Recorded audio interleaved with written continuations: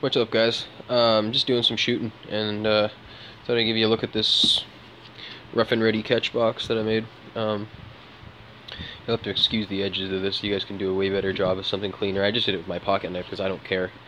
I'm usually pretty OCD about stuff like that, so I normally would cut it with something better. But like even just an X-Acto knife would work. This is an old cat litter container.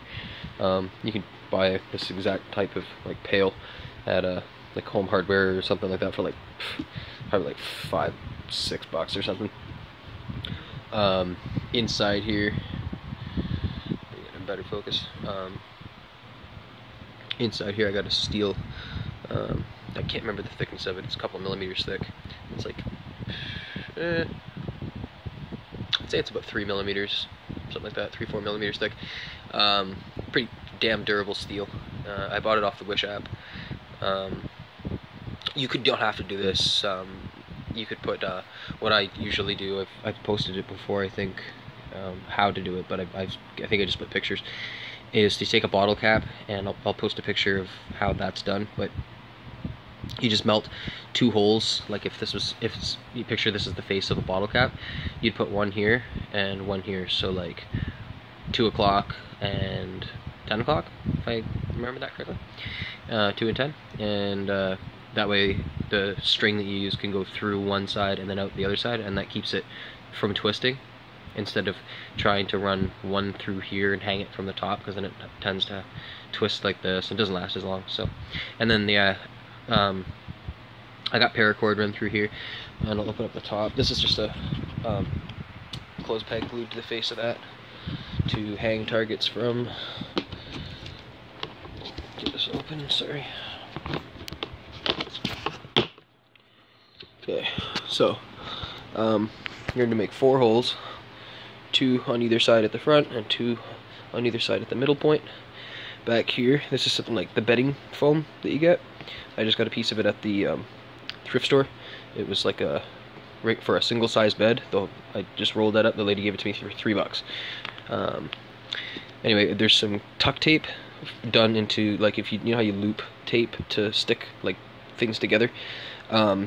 One long loop at the top and one long loop at the bottom to stick these 2 layers together face to face, and then the ass end is 2 or 1 going tall wise to hold the 2 layers to the back of the container, and they reach down to the bottom, but they don't reach it. They just reach the bottom and don't create any excess material. That gives it something to give it some give, so it hits this and then has room to dissipate more before it hits the back.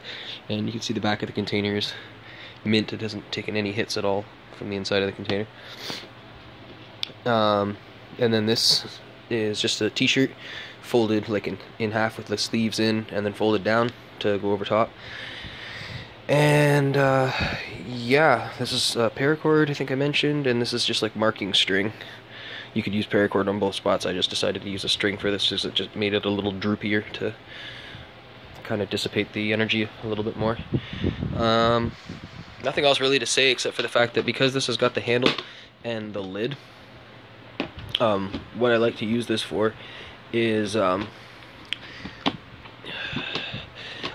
you like to shoot in the woods like I do, and I do it pretty often, it sucks to shoot a bunch of shots out there and then not be able to recover any of your ammo. Like if you have you could have like a bed sheet set up, or like between two trees, and you hang a piece of paracord between the 2, and then throw a bed sheet over it, and then you can hang a string across that with a spinner. That's kind of a pain in the ass.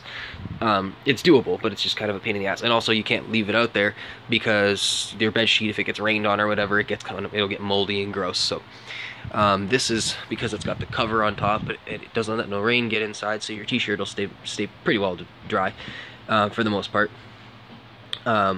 Your spinner, if you make it out of a bottle cap, it's not going to like degrade.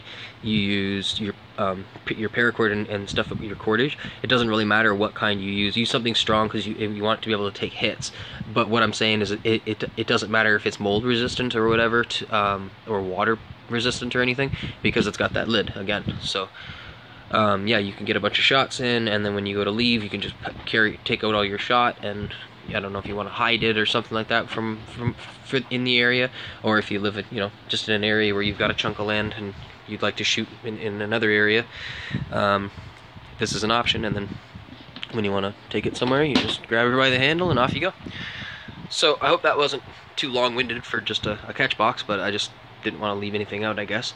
You guys, you were wondering like how long this one's been in here for. I put this in, I think it was yesterday morning. It's taken, I don't know, 50 or 60 hits or something like that. I've just been doing like a mitt full of marbles, like 5 or 10 at a time, every couple hours or something here and there when I'm bored. Just left the catch box in the back room and beat the snot out of this just to see what it would do. You can see it's got some dimples coming through there, and that's just with cat eye marbles, for the record. I'm not shooting steel at this because I don't want any bounces. And that's the other thing is, with this, if you're gonna shoot at it, you can use steel, and you can even do it in the house. You will get occasional bounce outs, but for the most part they will go into the catch box. But if you use a bottle cap, like I described, and fill the back end of it with hot glue to make it really nice and rubbery and impact resistant, it will deflect marbles and shot just as well or better than this, and you won't break any of your marbles if you like to use marbles, because this will bust marbles. Not every time. It's not like you're like maybe one in every, I don't know, 5 or 6 marbles or something like that. It'll chip one really solid, and then one in every 10 or something will just bust in half. So you don't want, if you don't want to be dealing with busted glass, I don't mind. I have a great big garbage bin behind my house. I just open up the lid, hold on to the shirt, and dump out the glass, any bits and pieces of busted marbles, and then just put the lid back on, and off I go.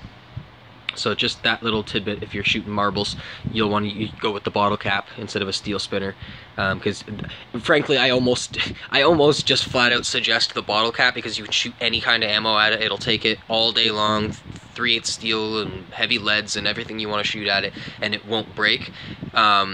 This conversely will also take the same beating and more, but you can't shoot it with marbles, and you will get occasional bounce outs, like maybe one in every, I don't know, maybe 15 or 20 shots or something will just pop. It'll hit this just will kick back into the material, I guess is what happens, and it'll just kind of bounce down here and fall out or something. It'll just land right outside the box.